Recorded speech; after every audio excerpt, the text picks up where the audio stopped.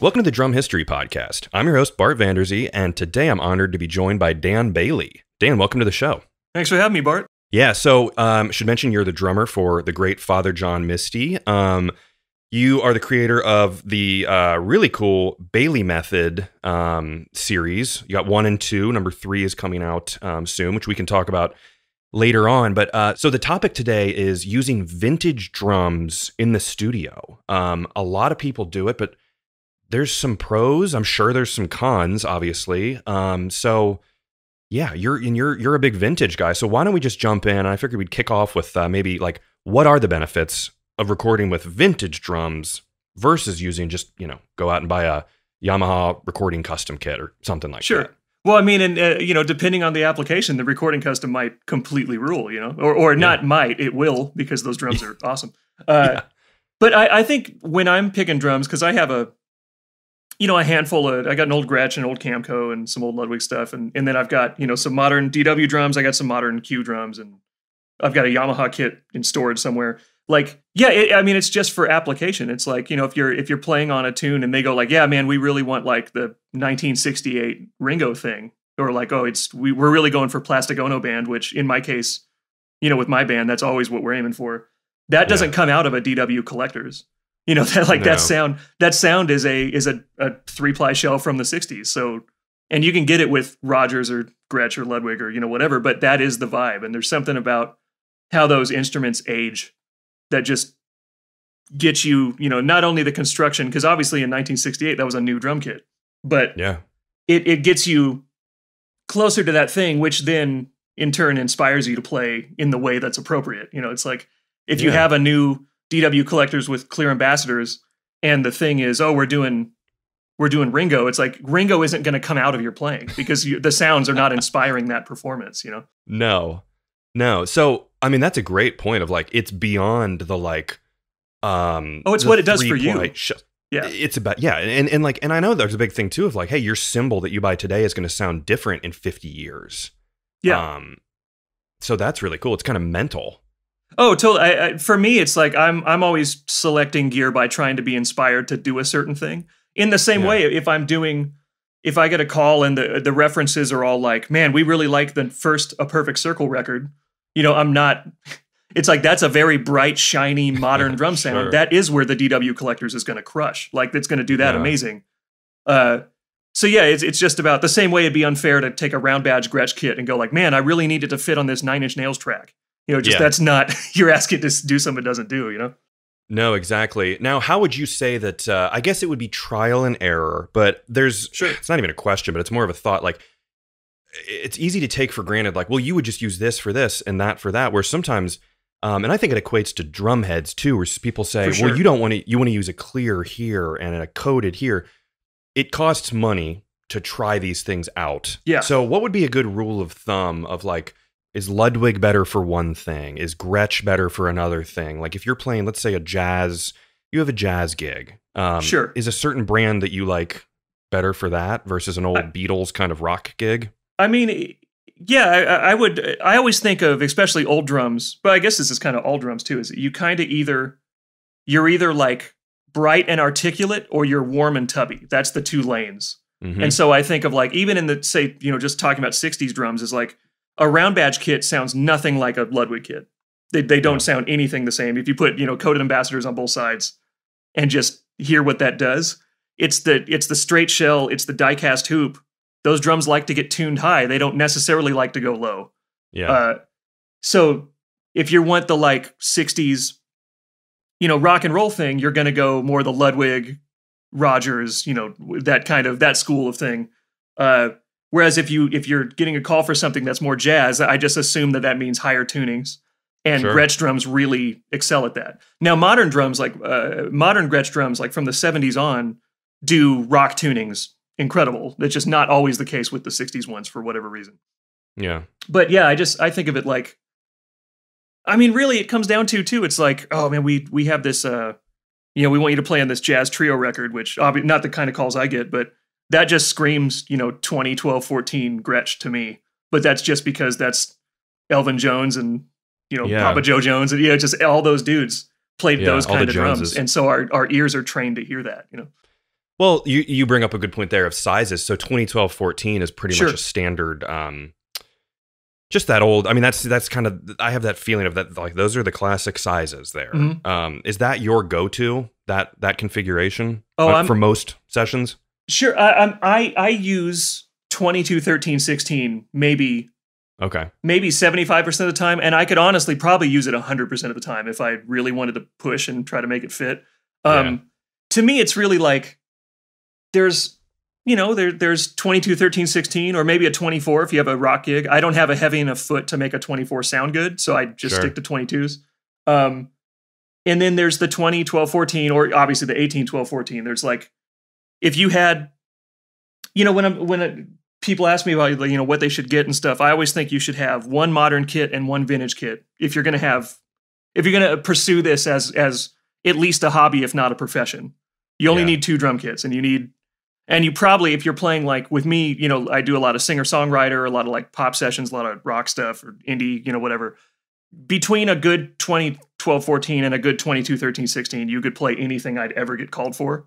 Yeah. And sure. if you had like, maybe the 22, 13, 16 is a modern kit and the 20, 12, 14 is an old something or other. It's just to get the maximum spread from a couple drum kits. Yeah, absolutely. But yeah, for me, it's no matter what I ever get a floor tom to do, I just always wish it was a 16. Anytime I have a 14, it's like, I wish this was a 16. And that's just, however, the way I hit a drum really responds well to a 16 and not so much to a 14.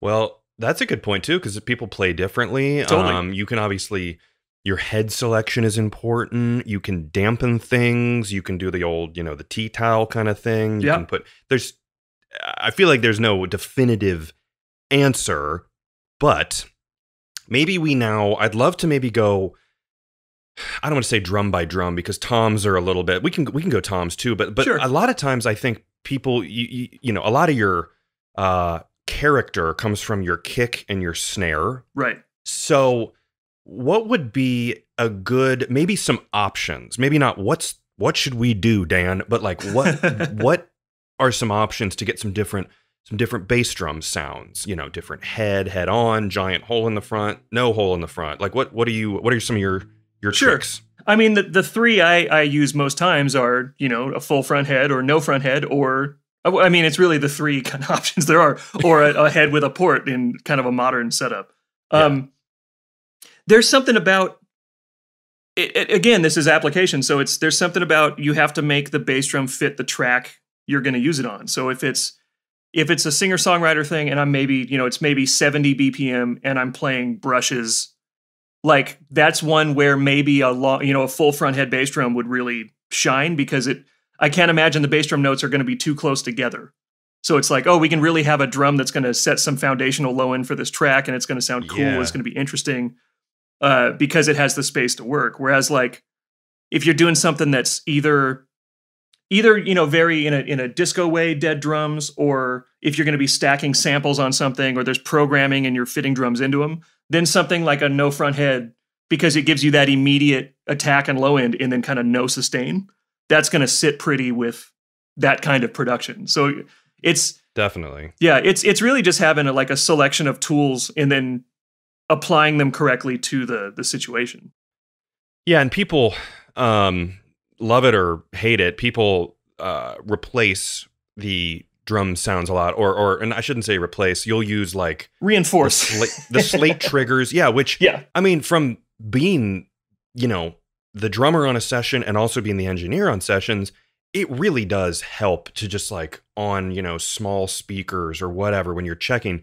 It does help to have that like just you're not totally replacing it. You're just, like you said, reinforcing it. Sure. So for people who obviously maybe don't know that, it's being triggered by your bass drum, and it adds in a sample that you can typically choose, like DW 22 by 18. Yeah. And it's like, I mean, it's a punch in the gut, Totally. perfect, quote unquote, perfect bass drum sound, or a Black Beauty snare. They really are helpful. Yeah. Totally. So For me, I always like to think, obviously this has a lot to do with, again, the application and the knowing, how the production style of the tune is going to go and all that. But I never want to go in thinking about what's going to happen to the drums later. Like I always want to turn in something that you could use as is. You don't have to. I don't mind samples as a production choice. Samples as a fix is a bummer. Like that's something to be avoided. But if there is no shame in like, yeah, on the chorus they added this, sample, this bottom snare sample under my snare, and it like lifted it into the chorus. Like, well, that's incredible. That's great. That was appropriate to the situation. Yeah, I think that. I mean, this is kind of a fun, just throw everything out there episode. I think one thing that I didn't realize before I got more into the world of recording is that like people will use one snare sound for the verse, then they'll use another snare sound for the chorus, and same with the bass drum, and a different reverb for every single thing. And that is really impactful, and that's where recording and everything can go. And riding the faders up at the chorus, that's how things get time consuming and really make it next level recording, as you know, obviously, just so everyone knows that there's all these different options you can do with your recordings. Yeah, it's you can pretty much endlessly manipulate. Like the amount of pop records that for instance, and this isn't a shade on Patrick from Black Keys at all, but you can tell from those records that like it's a lot of those tunes is like 4 bars looped, but that's the vibe. Again, that's the production style they're going for. That's not to say he can't play, because obviously they tour and he sounds great. So, but to make the appropriate production style, they treated the drum tracking as if they pulled a sample off an old record. So you can hear that a lot of them have like the exact same hi-hat accent that happens over and over and over, every other bar. It's like, he's not playing it that way. They've looped those 2 bars. But that's, man, the end result, it's all, does the thing you make sound good? It's cool. I mean, did the recipe turn out well? Then however you got there is cool, man. It's all good. Exactly. I think it's very cool. Now, so with the bass drum, obviously there's a bunch of different brands. There's different woods. There's reinforcement rings. There's not. That's all a bunch of different styles, which I think you've kind of explained that it's good, whatever. You can pick and choose what you like, and you have to experiment to find it. But what about like gear? Like what about, is there do you use vintage pedals? No. I'm a little more retentive than most about that stuff. I like, I switch out hardware every year at the end of a year's touring, even though it's cool. It's DW, 5,000 pedals and 7,000 cymbal stands. Like those things probably outlive me. But there's just the mental fatigue of like, cool, we're playing in front of 35,000 people. I don't want to have in the back of my head that, when's the last time I checked that the bass drum pedal is okay? Like, because, we all have those things. You'll be playing a gig and one bass drum hit will feel weird. Mm-hmm. And it may have just been that your foot slipped off a little bit or you didn't hit it the same way. But if you haven't been taking care of your stuff, you go like, oh no, is my pedal breaking? And that can totally take you out of what's going on. So I think that, vintage hardware, as far as, if you say you found like a 1945 wood hoop, WFL or Radio King or something, and it has all the original hardware, that's super cool, but I wouldn't ever use it it's just too noisy. Yeah. The chance of it stripping out or collapsing you're going to break it. Hardware did not get good until, the mid 80s. Yeah. For the most part. No. I mean, some of the stuff, that's 80 years old. It's like anything. Oh, yeah. You wouldn't expect a 1945 car to just fire up in the morning and drive it daily driver. You can't expect that out of a Speed King either. No, unless it's completely rebuilt. Unless it's a rebuild, yeah, of course. Yeah, that's a different story altogether. But okay, that's a good point, man. You're so right about that, because I know that I'm the same way, where I do some gigs where I use these little portable recorders, and if I go down one little battery bar from 4 bars to 3, I change the batteries, and it's like, it seems crazy, but it's like, I'm not going to worry about this thing failing. So, okay, now snare drums. Obviously, we're drummers. We love snares. It's sort of the spice of life. Snares is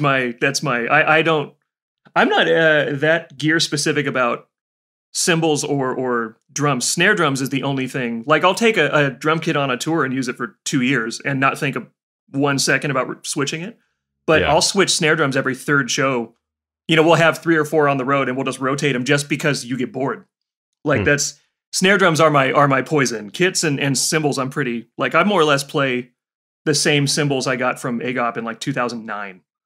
Still, I just have my ones I love, and they sound great, and so I don't switch cymbals that much. But snare drums, that's where things get interesting for sure. So, well, I agree completely. I mean, cymbals are different because they're not. I mean, you can break them obviously, but if you play correctly, and they shouldn't be breaking, so they can last forever. But all right, so what are your maybe we go, what are your top 5 snares, let's say for the studio, and then maybe if it's live is different, you can say that too. But what do you like? Man, I would say the 5 that I use the most, that I find myself using the most, is I have a 50s Ludwig 400, which is that, the chrome over brass pre-Superphonic with the chrome over brass hoops. Really, if you can find old Ludwigs, if you can find them with the brass hoops, that's a whole game changer. Like specifically look for, take your magnet if you're at the thrift store, and if it looks like it might be like a 61, 62, if it's got the brass hoops, it's going to sound better than all the other ones. Just gotcha. Go looking for that. Know. But yeah, the chrome over brass, Superphonic thing. I have a 6-lug Rogers Luxor that I got for like $100 at Revival. That is one of the best sounding drums I've ever heard in my life. Wow, that's cool. Man, I use a Q, their Gentleman's Copper, for anything that's kind of hi-fi or modern. Is such an outrageously, it's what you think a modern Black Beauty is. No shade to Ludwig, they make incredible drums, but there's just a little bit, it's got a little more horsepower, it's a little thicker shell, it's got a little deeper bead. It just feels like it when you hit it, like the harder you hit it, the more it responds. So I've really loved that drum for anything that's kind of high octane vibe. Yeah, that, man, I went down the rabbit hole of watching, I think it was a video with Elon Rubin. Oh my goodness, about man. That. Oh my God. I was looking, I was like, he is a monster. Getting to see him play drums in the same, just, like at NAMM or at the Q office. Like if you get to see him play in person, it's just, you kind of can't believe it's coming out of a person. You're like, I just assume this comes out because it's at a big PA at a show or a record. And then you just hear him play in the room. You're like, oh, that's what happens when he sits down at a drum kit. Like, okay. Yeah, but he's other unreal. Instruments too. It's like, he's ridiculous. Yeah. Sort of a prodigy. It's not fair. No, unfair. Yeah, it's dumb. He shouldn't be professional level at like every instrument. No. Okay. So what else do you like?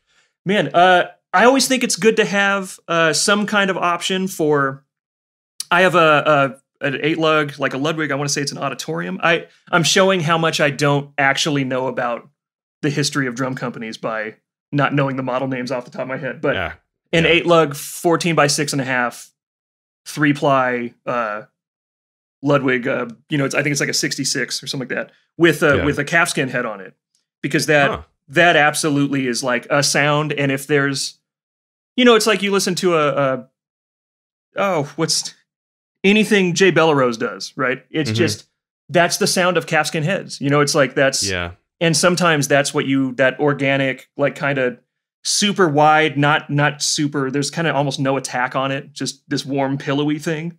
That's just absolutely what calfskin heads do just from the jump. So it's always, I don't ever miss them on toms and bass drum that much, but having a snare set up that way is definitely something I use a lot. And then, man, kind of, I would say that other, so I got the 6-lug Rogers, I got the chrome or brass Supra, I've got the Q copper and the 8-lug Ludwig.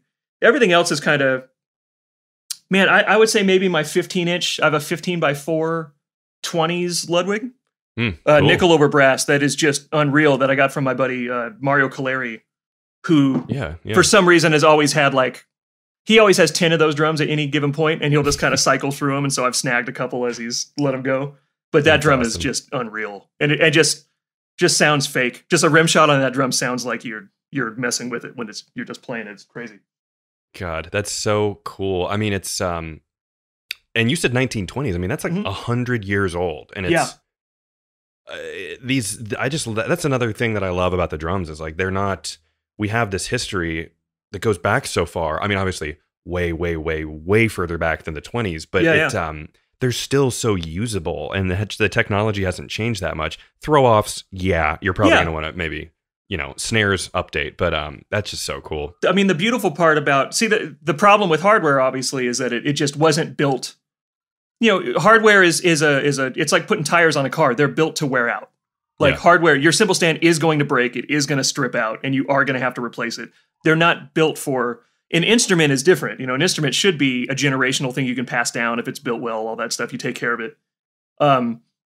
I think what people like, either indie drums or a couple other people who are making aftermarket parts that fit old hole spacing, I think is unreal, because now you're able to take, like, I mean, that 60s Ludwig drum I have with a calfskin head has an indie throw off on it, because the P80, I put my 10th P85 on it and just got tired of swapping them because they would strip out.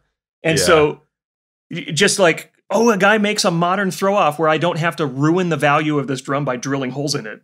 Like that's exactly being able, I mean, that's what makes, drum shells will always, as long as they don't get damaged, always be functional. It's just a matter, can the hardware keep up? So, I mean, kudos to Ludwig and Gretsch for never changing their hole spacing.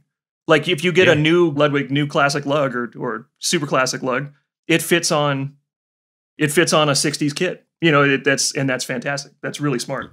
Yeah, I think it's true with so many things just in life, but like when brands change, when they go, it's like the new Coke kind of thing. Yeah. It's like, we're going to change everything now. It's like, well, don't change what got you there. Yeah.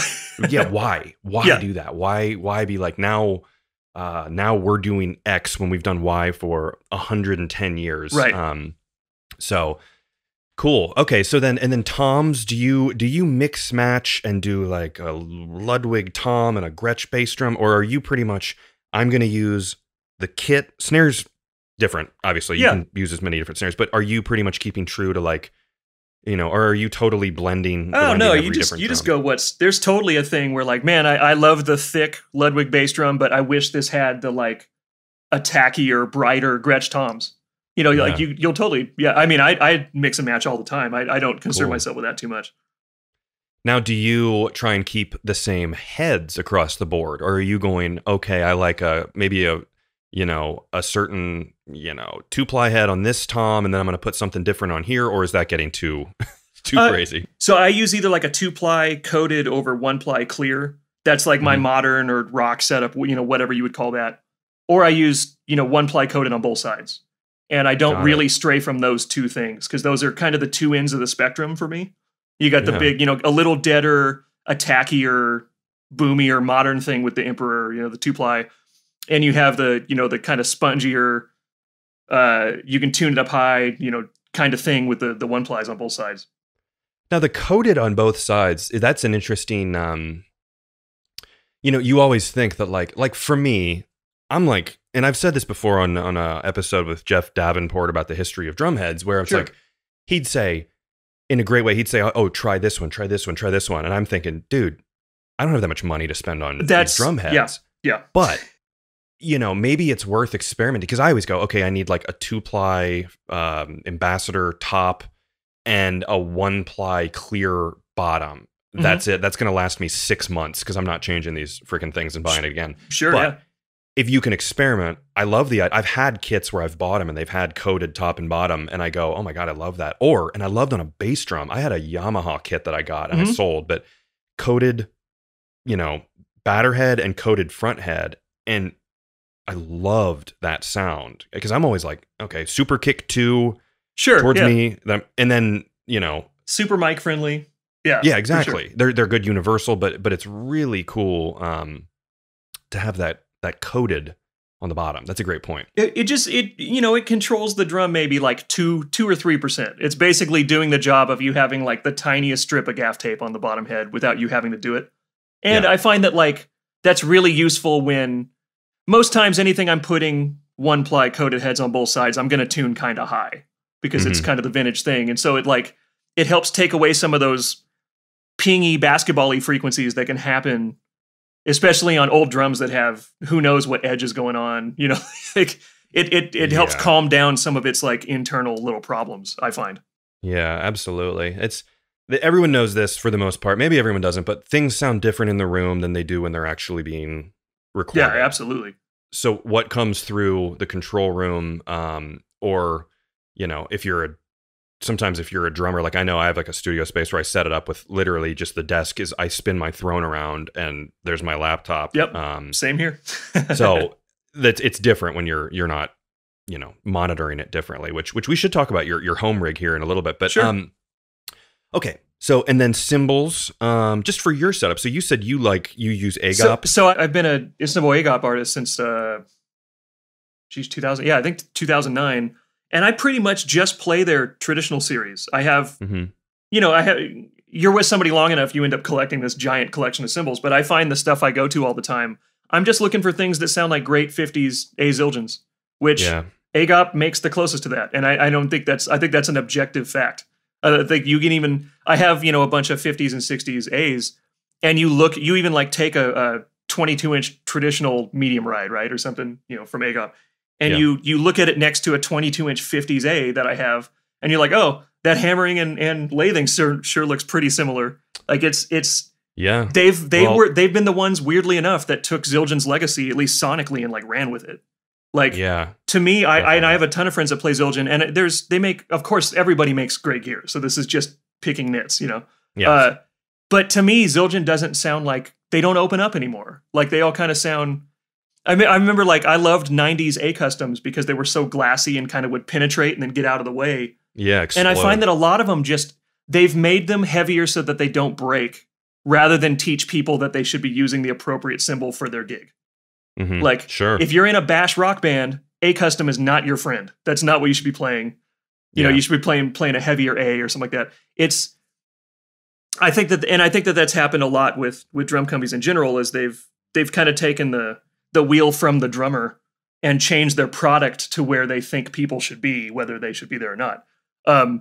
But yeah, cymbals wise, I just find I'm always just looking for, I just want cymbals that sound like cymbals. I don't want cymbals that sound like they have like tar on them. They have holes in them.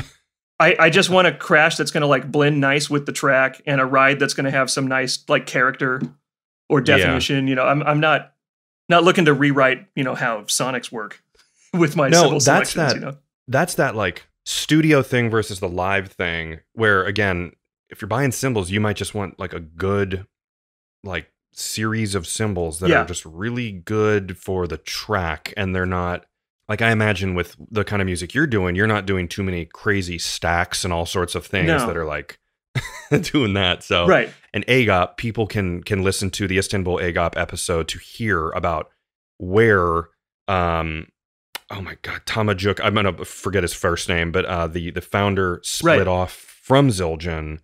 And so that's where, it straight up is that. Right. Same. That's what I tell, I tell people, they go like, oh, when I switched, because I was a Paiste artist, and they also make incredible cymbals. And if I was on a rock gig, I would play Paiste because they just crush at that thing. But there's just a thing of like, they just sound like cymbals. They don't sound like they're trying to be anything they're not. It just, when I, in my mental picture of what a 22-inch ride sounds like, that's a 22-inch traditional dark. It just like, it was the thing I was, we're all looking for something and you don't really know till you found it.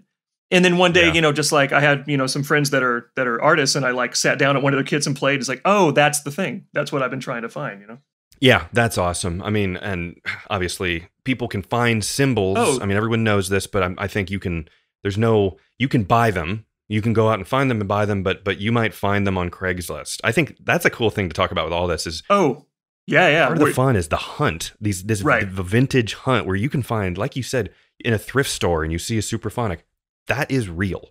Mm-hmm. That is so real. People find that stuff. I've found some crazy deals, and you also get heartbroken because they go, "Oh, dude, I just sold this 20 minutes ago." It's right. Like, oh my God. No. Or like, oh yeah, there's this acrylite. That's cool. Oh, it came in with a 62 club date. That's museum quality that I just sold for $700. And you're like, oh. Yeah. I'll take the snare, but you're killing me with tell me about the kit. Yeah, don't tell me about that. That's awesome. All right, all of this being said, I think our target audience today is maybe someone who has like a little bit of a home studio. Sure. Let's assume that, it's crazy to do that, but let's assume that money's no object, and maybe we talk about a budget option later, and I can chime in with some, cheaper stuff too, but like on your rig, I'm assuming vintage mics are great, but you could have new mics that work well with vintage drums is kind of where I'm thinking.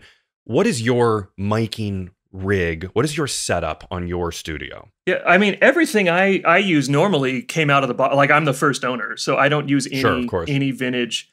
for me, it's if you're a commercial studio and I have this RCA ribbon mic from the 40s that I got from NBC LA when they moved, and I paid $3,800. I got a real deal, but it's in the shop every 5 years to get re-ribboned for $1,000 a time. It's like, and you lose that piece of gear when it's in the shop. It's not that there's a factory mentality to what I do, but it is like, if I'm working on an EP for somebody and I cut 3 tracks one day and the next day I'm going to go in and finish up, and my preamp that my bass drum kick in goes through won't turn on, I'm now at a standstill, let alone just the same way that cymbal stands fatigue and stuff. Like, man, cabling goes bad, internal wiring goes bad. Like, old preamps are noisy as heck. There's there's a standard of recording quality that vintage gear sometimes cannot get to unless it's very serviced. If you're going to go to, a studio and they go, we have a 70s Quad 8 console, but we have it, worked on every 9 months, it's going to sound incredible, of course, but they're also paying a tech, $6,000 or $7,000 a year to maintain it.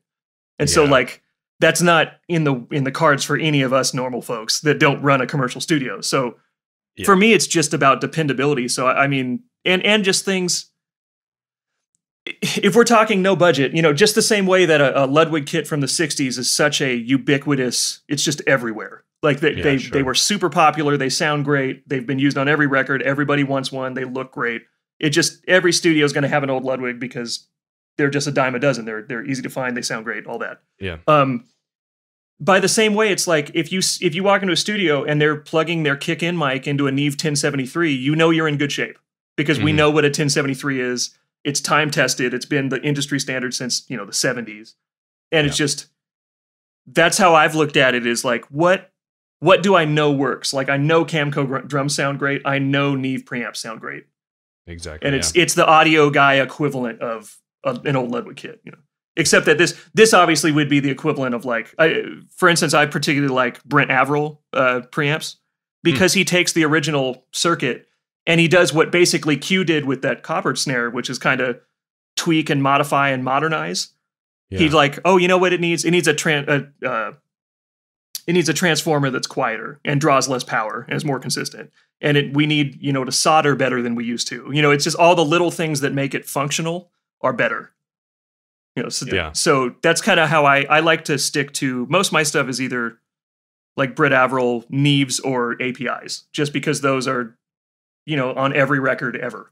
So I figured, that's what I grew up when I was just playing drums and I wasn't engineering on sessions. That's what you see in the studio. There's a lot of things out there that are newfangled and such, but when you go into a room that works all the time, you see the same things over and over and over. And so I just kind of let that be my guide, So, I mean, and that's the thing of, like, it is cool to experiment, but it's the same thing as, like, on a much more expensive level of, like, I'm going to experiment with a clear snare drum head as opposed to a coated, but it's like, it's different when it's like, I'm going to experiment with an API preamp versus a Neve. Right. We're talking thousands and thousands of dollars. So it's a little bit of a difference. Unfortunately, you're not talking about a $22 drum head. You're talking about, $1,500 mic preamp or something. Yeah. Or SSL or any of the brands. Any of those. Yeah. Why don't can we hear which mics you use around the kit? Sure. Maybe your input, maybe like in the order you do your input too, because I find that interesting too. Sometimes people do hi-hat in the middle, or they do hi-hat after the overheads. So yeah, what's your order? So what I do normally is usually 12 tracks, and so we'll go, kick in is channel 1, and that is, I most often use a AKG, the new D12 VR.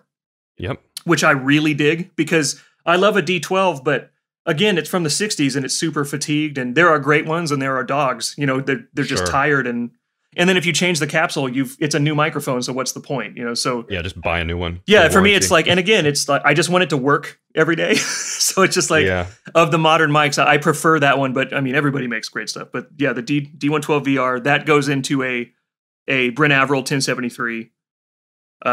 Channel 2 is. What am I doing? Say kick out. And I'll either use a reverse wired speaker. I honestly don't remember the brand. To me, they're all basically the same. The Moon mic, like the sub kick, the EQ, or whichever one is all over reverb all the time. It's just a reverse wired speaker. If you have an old standalone studio monitor, you can just reverse wire that out the back of it. It's going to be exactly the same. It's just the like low end reinforcement thing. I'll sometimes use a large diaphragm, either a FET 47 clone I have or a Vanguard V13. If we're doing like the big open kick, where I'm going to be trying to get like tonality out of the second kick mic. Most times for modern stuff, the second kick mic is just to give you low end reinforcement. Exactly. So I use the sub kick type thing on most times. Channel 3, I do snare top, and I run a Beyer Dynamics M201, which is something my buddy Trevor, who engineered the Father John Misty Pure Comedy record, used on snare, and I kind of can't unhear that now. It's my favorite snare mic by a mile. That's awesome. I got to check that out. Yeah, it's just like it's if a 57 went to college. It's just like a little prettier 57. It's incredible. I was gonna say you're not using a 57 on top. I mean, that's like, but it's funny. It's a variation kind of that classic. Oh, totally. It's just exactly. It's just it has a little better like 100 hertz response, which in a snare is the whole game plan. Sure. And has a little bit. That a 57 is great, and they sound great on a lot of stuff, but they're definitely narrow. They don't have a lot of top end clarity. They don't have a lot of low end capture. So having something with, especially snare drums, that 10K crispiness is kind of what makes it stick out in a track. So having a mic that gets a nice portion of that, captures it is great. Sure. Snare bottom, either like a 57 or was it a CAD E100 I have that my buddy Jonathan, who produced the Pure Comedy record, got me. We used a CAD E100 as our kick mic on that record, and it sounded great. So you can find those for $100 on Reverb, $150. CAD is not they're not known as No, but this particular mic sounds great. It sounds like a budget AKG 414, but like in the best way, and they're $100. And so I've just kind of fell into using that as a snare bottom. That thing sounds great. That's awesome. Snare bottom and hi-hat, I just run into built-in preamps on my Apollo. I haven't spent money on, because look, if you're like losing sleep over that your bottom snare mic isn't going into an API, like it's a reinforcement mic. It's not, or hi-hat. It's like people just want clarity. You're just get a clean signal and you're good. Exactly. Trying to think, channel 5, man, I haven't, because of the moving and the broken arm, I haven't been on my rig for like 4 months. So this is off the top of my head. Pop quiz. I'm trying to envision my snake that I plug into. Channel 5, I use, rack tom and floor tom are my channels 5 and 6. And I use a pair of the EV Indy 468s, which is nice. A really cool mic it's a really good dynamic mic. It rejects a ton, which I find with toms, you're always just trying to keep cymbals out of them. That's the name of the game. Toms are very easy to manipulate and do stuff with later, as long as you can keep your ride cymbal from killing you in the tom mic. Definitely. So the 468s do a really good job of rejecting, which I dig. And those go through a pair of Trident T4 Celebration channel strips. Nice. Just because I didn't. Toms are something you don't really want to lose sleep over. So I find that with having a channel strip, I find like an EQ setting that I like and a touch of compression, going into the box, and I just literally fire and forget and only change input gain. So. Because, kick and snare really make a track. Toms just have to sound like good toms. So if you can get a good tom sound, and then just by changing the drums themselves, you're going to change what you're capturing, you're going to be set for whatever you got to do. And I think everyone, just so everyone's on the same page, I think everyone knows the series, what we're talking about with mics and preamps. But so a channel strip, so everyone knows, is actually like on a piece of like outboard or like a mixer. If you look down it, it's your strip where there's typically like a gate, a compressor, EQ. There could be there could be reverb. Yeah, it's all in one. I use it obviously a lot built in as an insert in Pro Tools, which I'm using, and it's just instead of having 4 or 5 different plugins, you're using one thing. Yeah. So that's a channel strip. The SSL plugin being the best, the one I see the most. That it's one of the most used plugins I see. That. Exactly. You can go from like a raw sound to input gain, EQ, compression, maybe even effects. Limiter. On the same plugin. Yeah, it's great. Which I love the SSL. I use the Metric Halo Channel Strip 3 And Oh. I do day in and day out a lot of voice stuff, Which and SSL is Unreal for. Yeah. yeah. Industry standard. So, okay, carrying on. So your toms Yeah. are the EV468 into the channel strip, and then where do you go from there? So channels 7 and 8 are my overheads, which I use a pair of Coles 4038s, which are some figure 8 ribbon mics, which are, I mean, if to me, you just put a Coles anywhere near a drum kit and it sounds like a classic record. Like it's because Pink Floyd, Beatles, Stones. If it was recorded in England in the 60s and 70s, it's on a pair of Coles on drums. Like it's just that those were the microphones.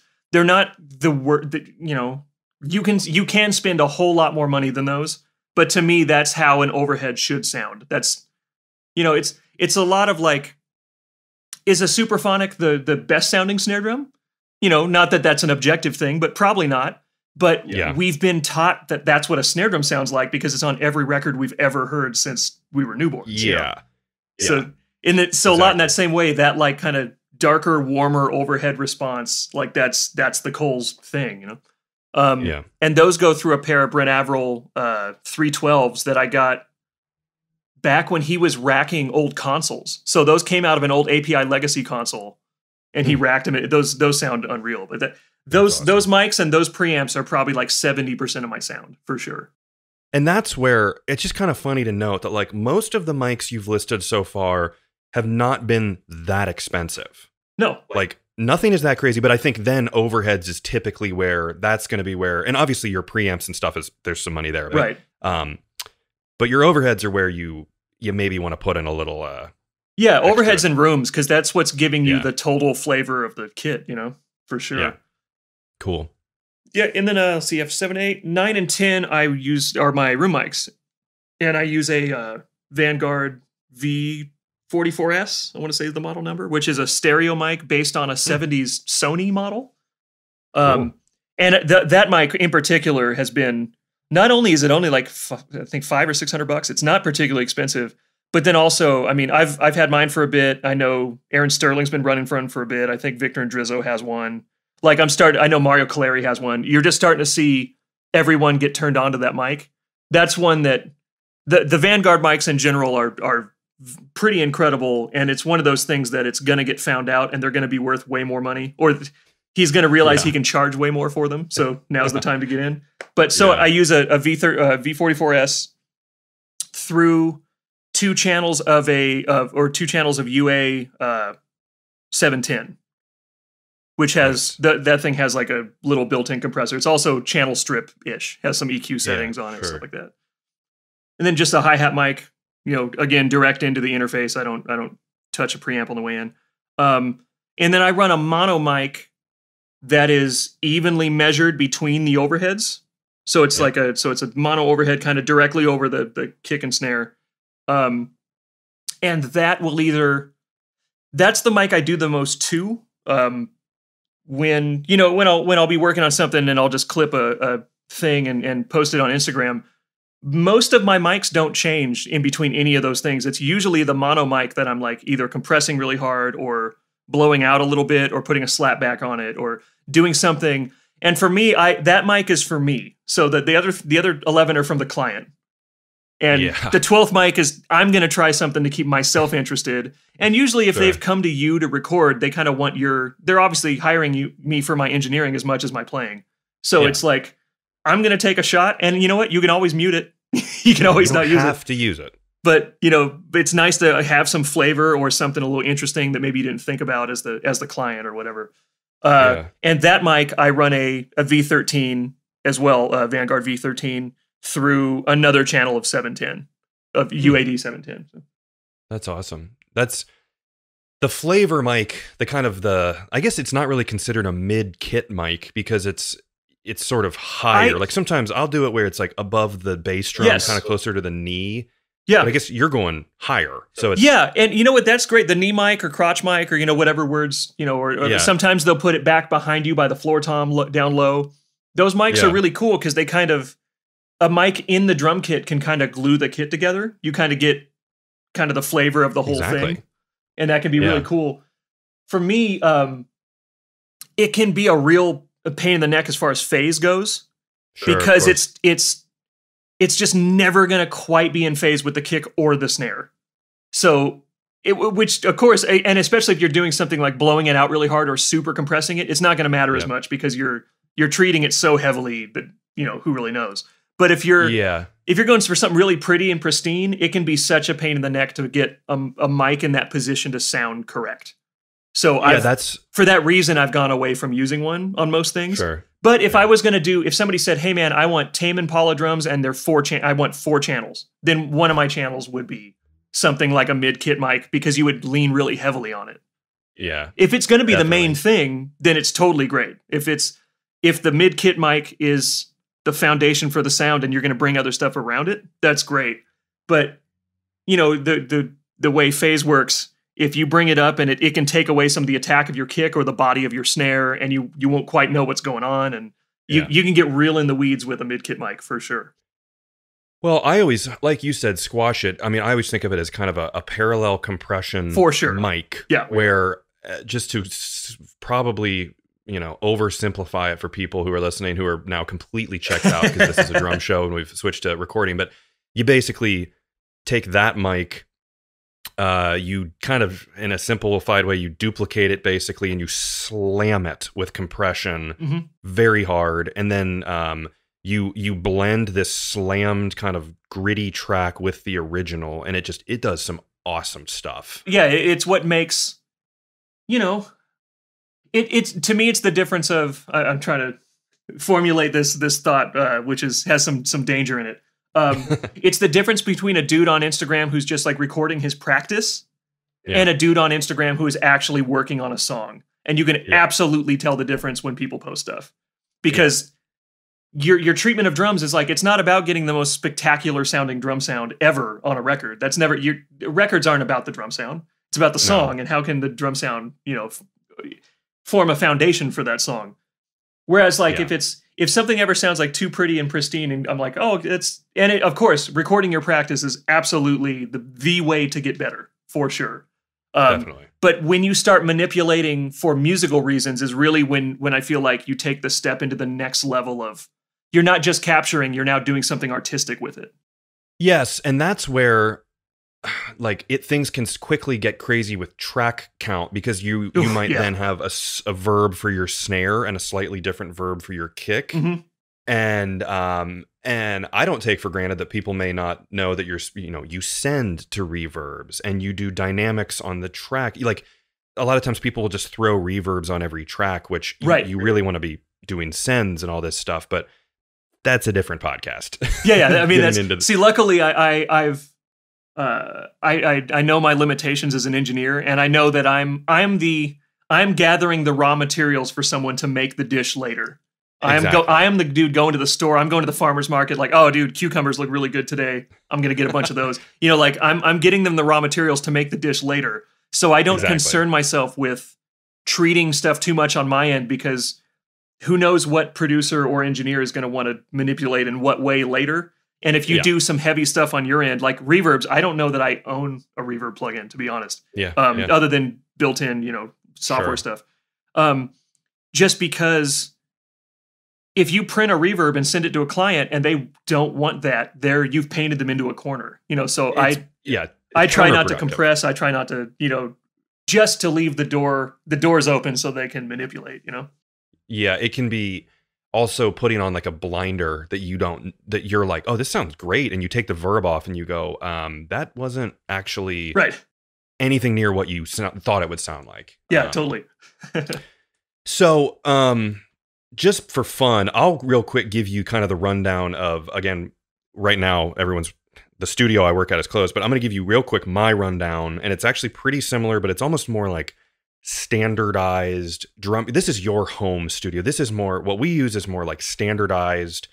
People come in, they leave, they come in, they leave, churned out. So what we do is, and I got to remember, I haven't set it up in like 4 months now, but kick in is a D112 into a what is it? A Vintech 473, which is a preamp that's a kind of a model off of a Neve 473. Kick out is probably an excessive use of a U87, but it's a either a U87 or a sub kick, which the sub kick, our little mount kind of just completely went shot, which was like rubber bands around the claws. Totally. Then that also goes into the 473. Then snare top is an old 57. Has a really cool feel. And God, I forget what the difference. There's the old one of those like Unidyne, right? Like it was a Unidyne yeah. 57. Yep. That's also going into the 473. And then the snare bottom is an AKG, an older 414. So this is where engineers and drummers get different. Is at the studio, I personally used to do it like you, where I put the hi-hat at the end here, and I had to for uniformity, I had to change it. Next is the hi-hat, which is the little pencil Neumann KM84. Yeah. I always get it mixed up with the 184, which the rest of the mics, we only had the 4 outboard, and then we have what are called Metric Halo ULN8 preamps, which are super nice, very clean. So 5 is the Neumann hi-hat mic. Then you go to Tom 1. All the Toms are Sennheiser 421s. Which we got from a radio station that was closing, and we got them each for $100. Well, I'm jealous. Just one of those deals. Then, so you go down to the floor. Sometimes on a floor, we can also do the Shure KSM 32. I believe. Oh, sure, the large diaphragm thing. The large diaphragm. Yeah. But then, so overhead left and overhead right are both U87s. Then we'll go insane sometimes, and we'll do underhead mics on the cymbals of another set of the Neumann. We have 3 of them. Neumann, the KM84s, yeah, under the ride and under the crash. And then if we don't do that, sometimes alternatively, we can do the green AKG tube, old Bonham style mics as overheads, which are really cool. You just got to remember to turn the power supply off because it's separate and can be 20 feet away. Yeah. And then room mics, we use the Ear Trumpet Lab Arduinas, which are those super cool steampunk looking. Yeah, I've seen photos, but I have no experience with those yet. But I've heard more than one person say they're cool. They're awesome, especially for drums. But if you're doing any violin, cello, banjo, I mean, they are I'm here in Cincinnati, which is basically, I can see Kentucky, from Covington, where I live. So this is for bluegrass. They are like the mic. So that's pretty much the rundown of that setup. So it usually ends up being about 14 to 16 mics or something like that, which is just, sometimes excessive. But it's if you have the ability to record the options, you can always mute them, Exactly. It sucks to man, I wish I had something else. I was trying to, maybe I'm trying to get more definition out of the kit. And it's it's a tune where you're hitting the cymbals really hard. It's man, I wish I had bottom tom mics, which is a thing you would do on, I bet the vast majority of things that say a Josh Freeze plays on probably has bottom tom mics, because that's where you're going to get a lot of the tone in loud situations. But also it gives you a second shot at getting a little more clarity on your toms too. Yeah, and then we'll sometimes throw in, I forgot that mid-kit mic, which would be Shure, the KSM 32, which will be right there. But what's just one of those funny things is you need a good mic stand, because you're typically kind of booming it out really far, right, and then halfway through it starts falling. Yeah.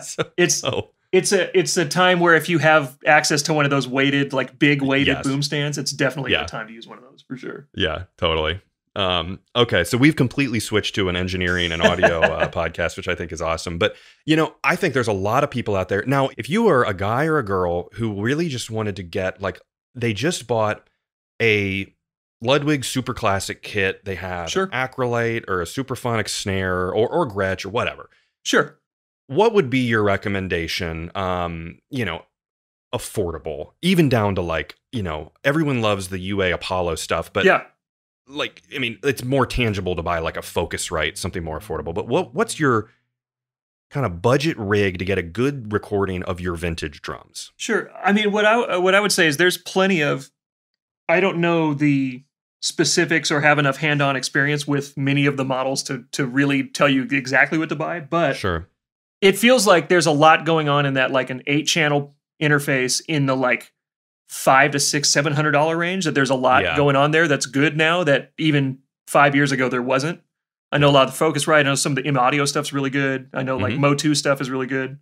Yeah, I mean, I would say 8 channels is about right. If you wanted to do something with some options, obviously with a 2 or 4 channel, you can record really cool drums, but you lack the options. You have to know it has to be a style in which that production style is going to work.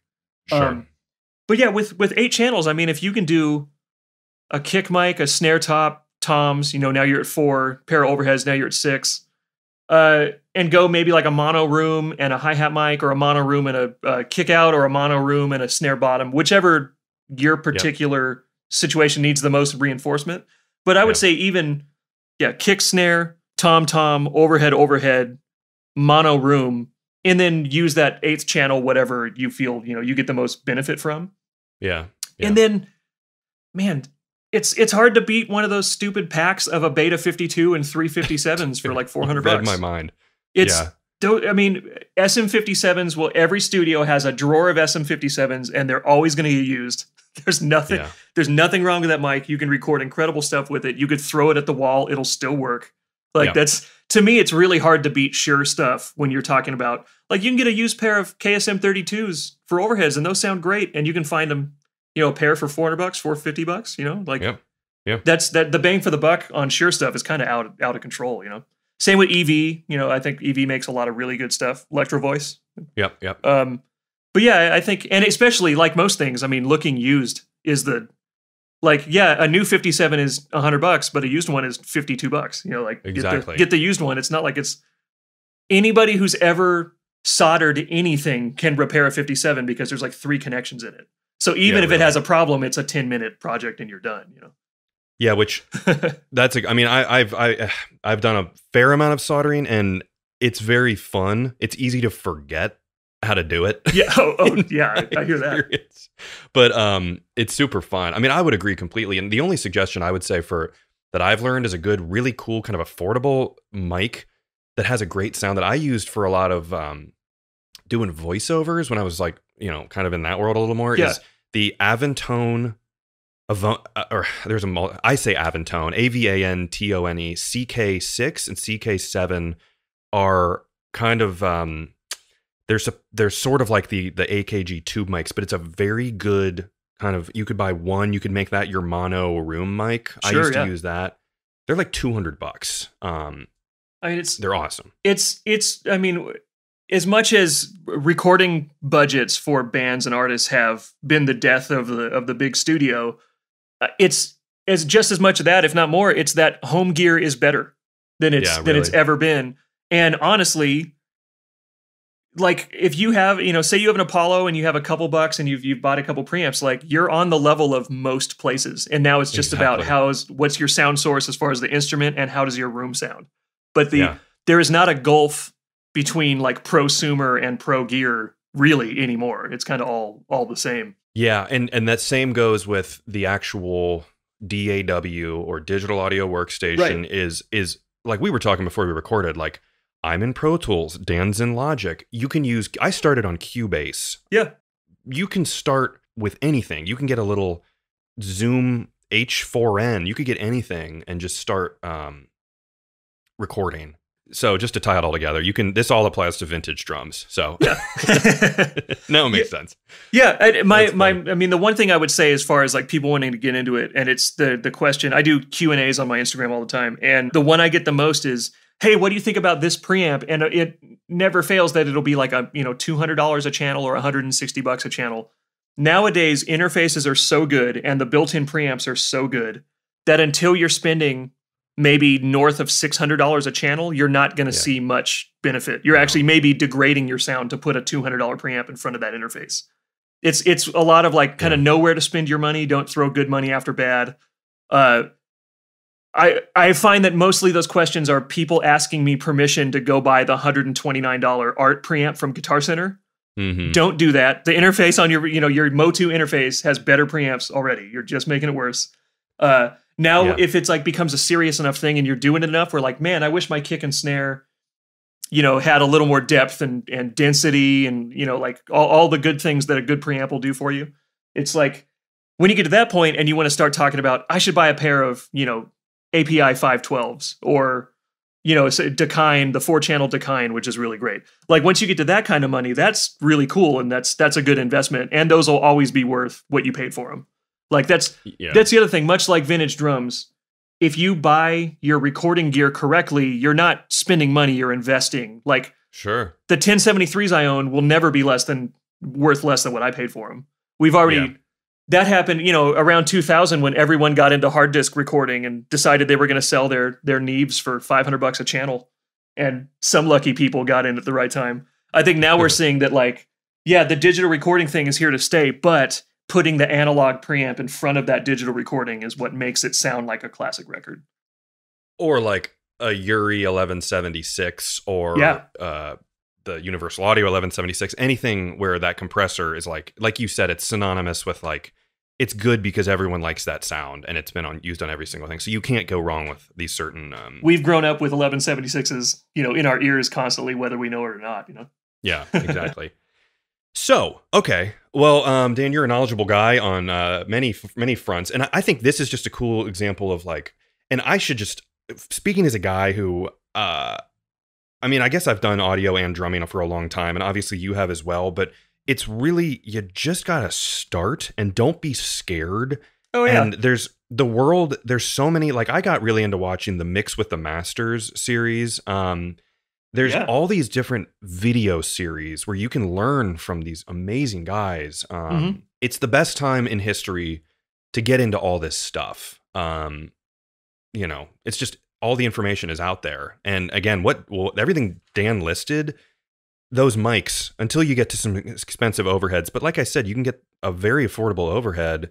You can get a like you said, CAD. Realistically, if you don't have any gear, get a $150 7-piece CAD drum mic set. Yeah. And then switch stuff out from there. It's better to have something than nothing. Totally. And even if you're not, because a lot of people now, obviously, especially with the pandemic slowdown of I've been in a physical studio once in the last 6 months. Now that it's all, this just pushed us off the cliff. It was already going to be all at home. And now it's really all going to be at home, unless you're doing string or horn sessions or something. Yes. So being that, it's even if you don't want to pursue it as I don't want to do drums for a living or whatnot. Who in God's name would, given 2020? But the amount of value there is in just recording yourself to make your playing better. Even if it's not about, I want to play on a record or my band's doing a thing or whatever, even just to become have more facility on the instrument and to self-diagnose problems or to get the confidence of oh, you know what? What I was playing does sound great. Awesome. Now I have an extra confidence that I have a impartial record of what I was playing sounds good. I think that to me, it's like, an athlete watching game film. It's like you play drums a bit and go oh, I felt like I was a little draggy, and then I listen back and I'm a little draggy, that's confirmation. Totally. Or I thought it was weird. Oh no, but it's great. Awesome. Now you feel more confident. I think that, totally. Recording, even just as a practice tool is kind of a necessity.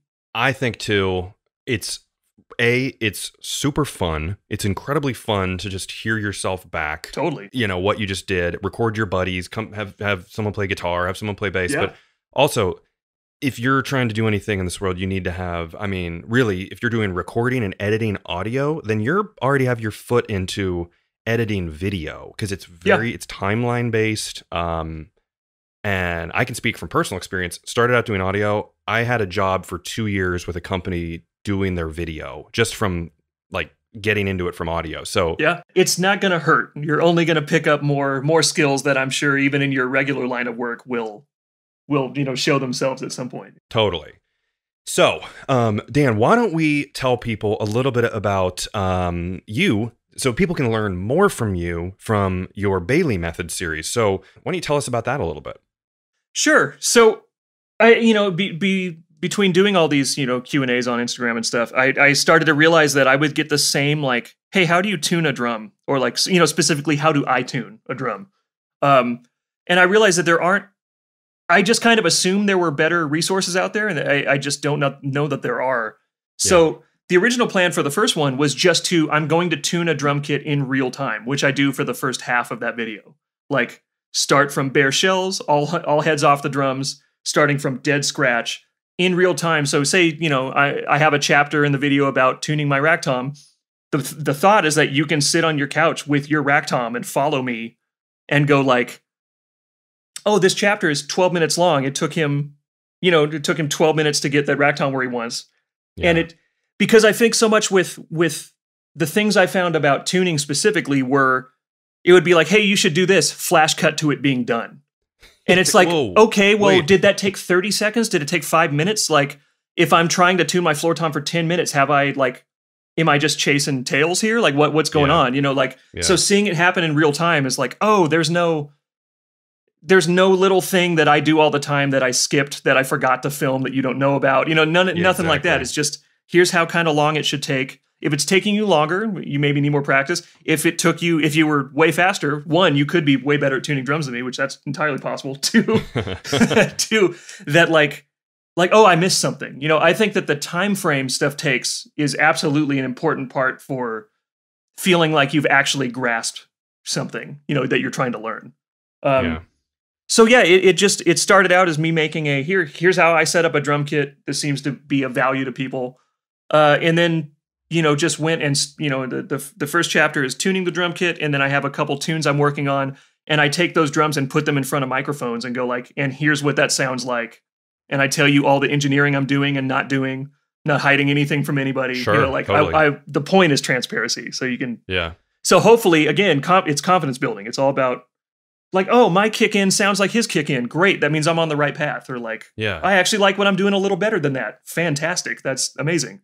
It's kind of like cooking shows where they're like, oh, now it's done and it doesn't taste like anything like mine, It's the cooking show is the perfect analogy. It's when it's, they put what they've just prepped into the oven and then take the done one out. And it's like, well, how many times were you supposed to baste that while it was in there? What rack, Yeah, it's just, it doesn't always help to 350, 12 minutes. It's like, well, but what did you do in the, is there anything I'm missing? Anyways, I think that's, the TV showification of learning has been bad because you just jump to the result and you may have skipped over some stuff to get there, Definitely. Well, where can people find it? They are through either my website, which is drichardbailey.com, or through my Instagram account, which is @D_Richard_Bailey.